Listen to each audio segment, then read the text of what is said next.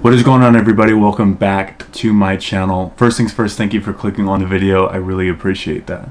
Now in this video, we're going to be going over something about Adobe Premiere, about when you export, the colors are really thrown off and it's not what it looks like when you're editing your footage. And well, I'm gonna show you how to fix it.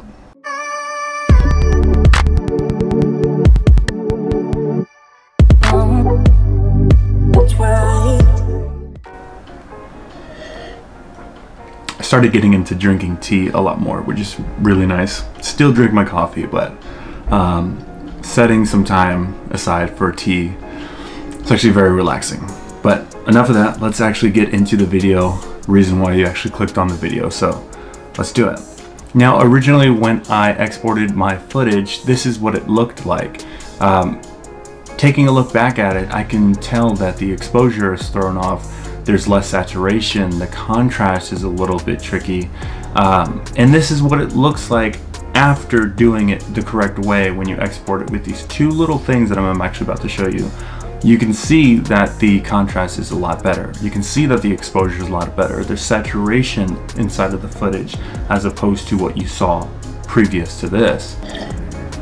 Now, in order to export your footage the right way and get the best colors out of your video, what you want to do is click on Premiere Pro, go to Preferences, and click on General.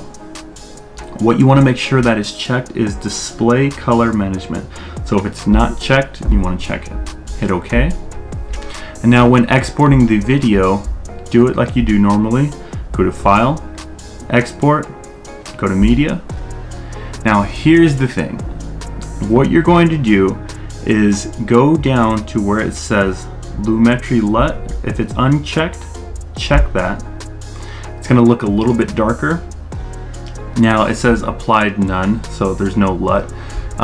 Now even when you apply a LUT, it still says none for some odd reason.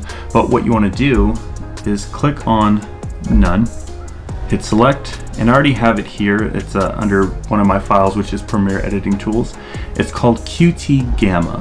When you hit that, hit open. I already have it selected on there, and then you hit export. After that, your footage will look normal. You will have your color the correct way. You'll have your exposure the correct way. Your contrast will be right. Your saturation will be there. What I will do is actually leave a link to that QT Gamma LUT inside the description box so that you guys can go ahead and download that. It's free, so go ahead and click on that, download it. But this way, when you do those two steps after your editing for your footage will look a lot better. Now this is going to help anybody who uses Premiere Pro, especially those who shoot in any type of log format. Me personally, I use a Sony a7S III, so I shoot in S-Log3.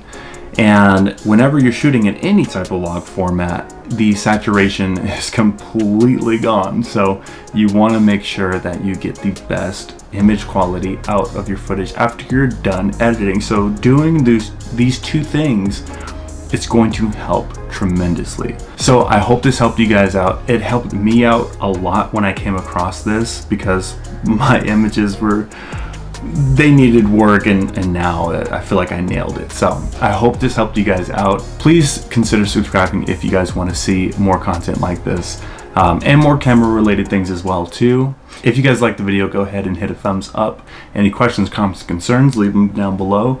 But other than that, you guys have a good day.